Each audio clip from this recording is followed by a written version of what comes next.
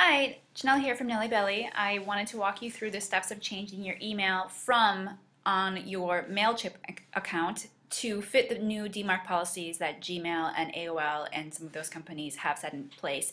If you are using a personal email in your email subscription from setting, then your email subscriptions may not be being delivered to your readers. You want to change that from setting to a domain email. So you would want to do, like ours is Janelle@nellybelly.com or Lynette@nellybelly.com. We no longer are using our Gmail email addresses.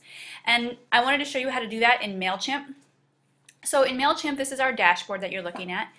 And you can see some of our campaigns and things like that. When you create your next newsletter, you'll be able to do that in your newsletter, but we wanted to show you the RSS one particularly.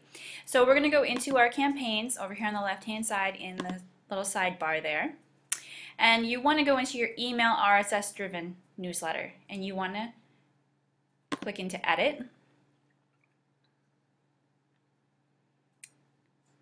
My internet is a little bit slow today, but it'll get there, and you're going to see all of this list of different options you can edit. We're going to go all the way down to this email authentication, and we're going to click on edit.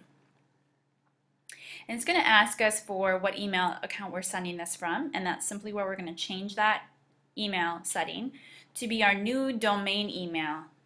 You can see here is all of our information, and right here is that Gmail email account that we don't want to use anymore because of the DMARC policy. So we're going to give that one to Lynette. She'll be so pleased. So we're going to have it come from Lynette@nellybelly.com. And then you probably can't see down here in the very bottom right hand corner there's a next button.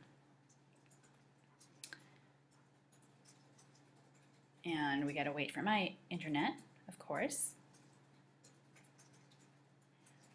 And it's going to ask us to verify this domain. You're gonna get this whole deal here. And they're gonna send you a code.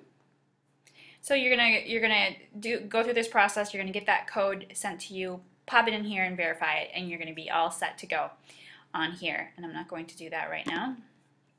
And then I'm going to take you back to your dashboard and show you if you do in fact have a newsletter that you send out. You're going to be creating them every month, but let's just go into one of them and we'll make sure to show you where that's going to happen. You have, again, an edit. You have this list.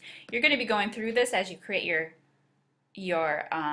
newsletter, and you're once again going to be asked for an email authentication. You're going to be able to do the same thing we just did and change that email. So the next time you do your newsletter, you'll be able to do it then. So that is the steps you're going to need to take to get that email address changed in your MailChimp settings. It's very simple. Just walk through those simple steps.